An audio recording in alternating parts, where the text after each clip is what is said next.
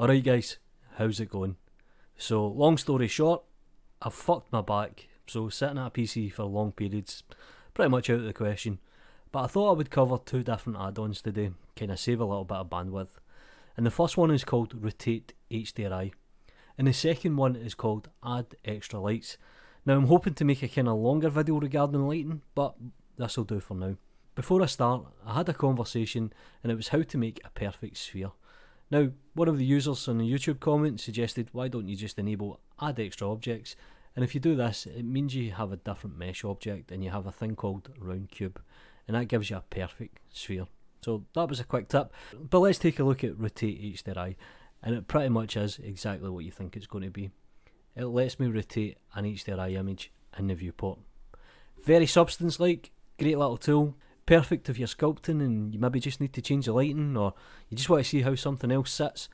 So Rotate HDRI is available for free. I'll put all the links in the description down below. Now one thing you need to do regarding the shading, if you go into the world, you need to make sure let me press Ctrl and space to make this larger. You need to have a texture coordinate that goes into a mapping node, the vector goes into your HDRI, and then you just set it up like a normal environment node. And the next plugin I'm going to look at, I'll just quickly disconnect the HDRI, is called Add Extra Lights. And it has a few basic options, so if I come up to Add, you can see here in the lights, I have different categories. I can add natural, so I can add in things like a candle. I've got incandescent lights, so I can do things like a tungsten light.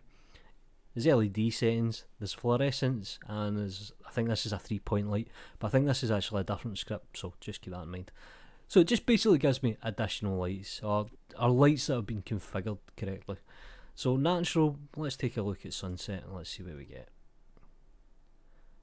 Pretty cool. And that's pretty much the two basic add-ons. Sorry if the videos have kind of slowed down a little bit, I'll try and get back to normal. Do me a favour guys, like the video, subscribe to the channel, it costs you absolutely nothing. Follow me on Twitter, you know what to do. Peace.